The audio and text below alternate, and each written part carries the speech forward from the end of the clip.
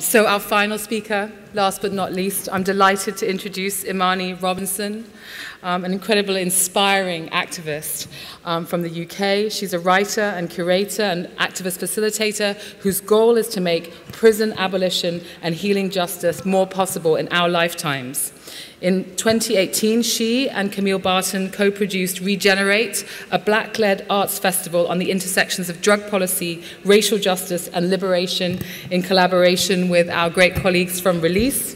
Imani works to build leadership for racial justice organizers and drug policy reformers to transform the ways we view race and drugs, stigma, criminalization, and punishment, and to implement strategies for a more inclusive and radical struggle against the many harms of drug prohibition. Imani, you have the floor.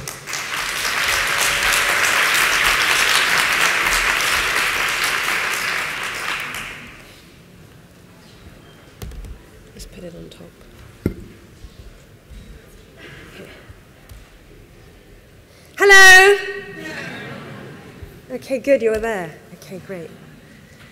Okay, so last year I was feeling a bit depressed, and I was looking through some photos of myself as a child, and I came across this one, which, you know, it made me feel better, and I hope it's making you feel better, because look at this child, wide-eyed child, ready for the world. I think in some ways, you know, we're all born like this, ready for the world, ready for all of the things and all of the exciting experiences that it will bring us. And we believe, we trust in the world, right? We trust that the world tells us things that are true, that what we are asked to believe is normal is actually normal. But what happened to this child and what happens to all of us is that we start to feel something like fear. And I say something like fear because it's a constructed fear. We are told to be afraid of ourselves. We are told to be afraid of our impulses, of what we know to be true, especially when that's not what the state thinks is true, right? So I want us all to kind of close our eyes for a second and put ourselves in a safe place. Think about a place that is safe, that is secure, where we feel protected. Is everybody in that space? So the prison industrial complex normalizes the idea that we need police and prisons and the carceral state to keep us safe, but I'm gonna guess that none of you thought about that when we closed our eyes, right? No one thought, oh yeah, that safe space has a police officer in it. That safe space keeps me safe from all of the criminals out there. We're not really thinking about that, but the prison industrial complex makes us think that that is what safety is. How do you keep us safe from violence using violence? How does that make sense?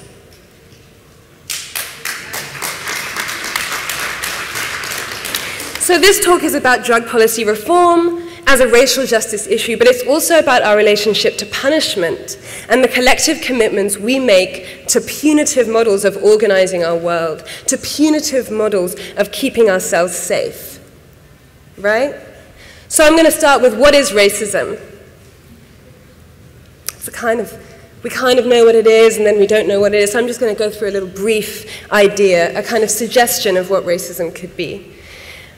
There are different layers, right? So let's say the first layer is internalized racism, a set of private beliefs, prejudices, and ideas that individuals have about the superiority of white people and the inferiority of people of color. Among people of color, it might manifest as internalized oppression. Among white people, it might manifest as internalized racial superiority. Even if we don't kind of articulate it in our heads, that's in our consciousness, right? Interpersonal racism might be the expression of racism between individuals. It occurs when individuals interact and their private beliefs affect their actions. right, affect their interactions. So this is what we kind of talk about more commonly as racism. When somebody is being racist, it means that their private beliefs are affecting the way in which they behave in the world. Then we can think about maybe institutional racism as a discriminatory treatment, as unfair policies and practices, inequitable opportunities and impacts within organizations and institutions that are based on race, that routinely produce racially inequitable outcomes for people of color and advantages for white people. So it's not just that black people are oppressed, people of color are oppressed, but that white people benefit from institutional racism. Individuals within institutions take on the power of the institution when they reinforce these racial inequalities. So then the next might be structural racism, which is different. It's a system in which public policies, institutional practices, cultural representations, and other norms work in various, often reinforcing ways to perpetuate racial group inequality. It is a racial bias among institutions and across society. It involves the cumulative and compounding effects of an array of societal factors, including the history, culture, ideology, and interactions of institutions and policies that systematically privilege white people and disadvantage people of color. As I was introduced, it became clear that I was an organizer, right? So what does it mean for me to organize for all black lives? Organizing for all black lives means that we are actively committed to struggling against racist, sexist, heteronormative, homophobic, ableist class oppression, and see as our particular task the development of an integrated analysis and practice based on the fact that the major systems of oppression are interlocking. This is so important because the prison-industrial complex produces multiple intersectional failures. Intersectionality is more than mapping our own identities. It's not primarily about identity. Intersectionality is about how particular structures make certain identities the consequence of and the vehicle for vulnerability and state-sanctioned violence. Without this framework, our struggles are not holistic. It's not just about recognizing difference. It's up to us to consistently tell our stories, to articulate what difference that difference makes, so it's incorporated within all of our struggles. How do we organize for racial justice? It is in part about being attentive to all the ways in which white supremacy and racism structure the world that we live in. The focus of my own racial justice organizing has been expansive, but I always come back to abolition. I always come back to the carceral state, and ultimately to our collective relationship to harm and to punishment. Understanding the ways in which drug policy is used to criminalize, incarcerate, and kill black people in the UK criminal justice system has made it very clear to me that the reform of drug policy is a central tenet of the fight for black lives. And so part of that intersectionality of fighting for all black lives is also fighting for black people who are drug users, black people who are drug producers, and all black people who are affected by the war on drugs, which is to say all black people, whether or not they take drugs. Right?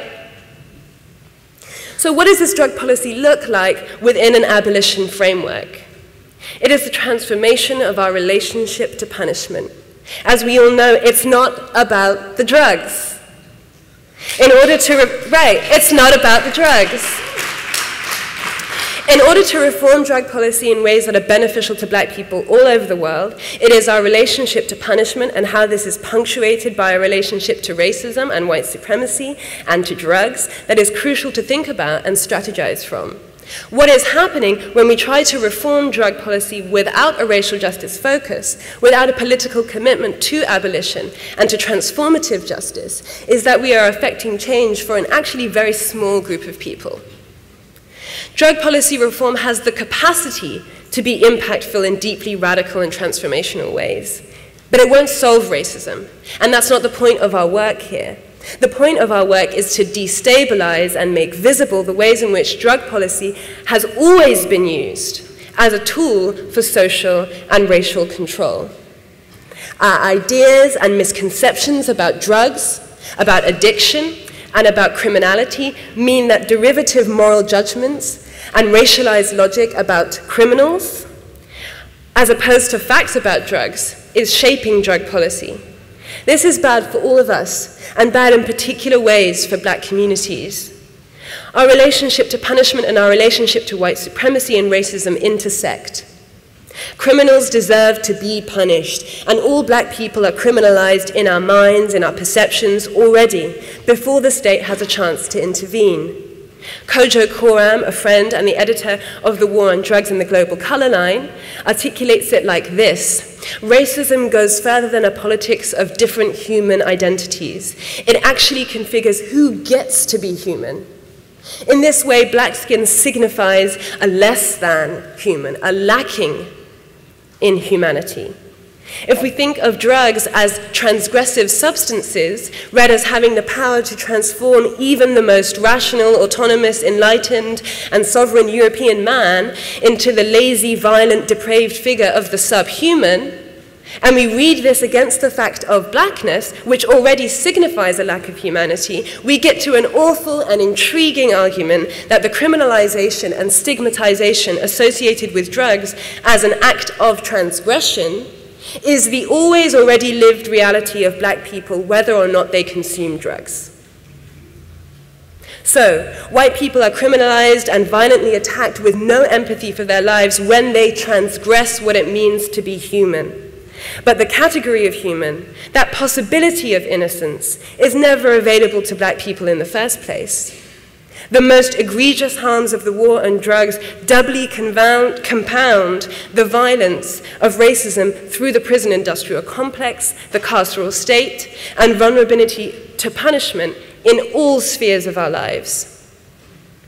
The war on drugs looks like a news heading that reads, "Young dad who died after police struggle boasted of drug dealing on Facebook and dubbed himself hard to kill after a 20-year-old, Rashan Charles, dies shortly after being restrained by the police."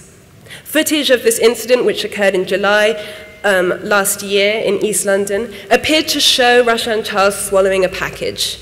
This led to a speculation that the package contained illegal drugs, which was later proven false despite being widely emphasized in all the media reports. Suspecting that somebody may have swallowed drugs to avoid being reprimanded by the police is not so much the issue. It is the denigration, and if you look at the etymology of the word denigration, it means to make black, to blacken fully, right? It is this denigration of Charles's character based on such a speculation that is the problem, and one that is certainly not unique to this case. When black working class people die in or after police custody, the media narrative in the immediate aftermath is time after time a character assassination. Rashan Charles's death was justified in public consciousness, not only because he was black, but because we viewed him as a morally abhorrent character, somebody who not only consumed drugs, but sold them too. The message was that this black man was a criminal because he was black and because he was associated with drugs, and the logic extended that he therefore deserved his fate. It falls on all of us to consistently push back against this and to speak up for when our drug policies reflect and uphold such deadly narratives. From the moment Rashan Charles came into contact with the police, a young black father was shrouded in unfounded criminality and deep-seated anti-black racism. Drug policy without a racial justice agenda means that we are not attendant to all the ways that power operates in our lives. We have to transform our relationship to race, to drugs, to harm, to punishment. Drug policy is not a single-issue struggle. And as Audre Lorde says, there is no such thing as a single-issue struggle because we do not live single-issue lives. As black organizers, we need to make visible the ways in which drug policy is used as a mechanism to oppress us across so many different organizing projects. Drug policy needs to be part of the narrative of racism and racial justice in the UK and all over the world. An end to the carceral state and an abolitionist transformation of our relationship to punishment, our understanding of who gets to be human, and the power of transgression in reducing us to having no empathy must underpin our efforts for reform. The principles of harm reduction taken to the next horizon is the principles of abolition. There is no such thing as crime. There is only harm, and how we choose to define it and react to it. I cannot organize for racial justice without speaking about drug policy reform. You cannot organize for drug policy reform without speaking about racial justice. Thank you.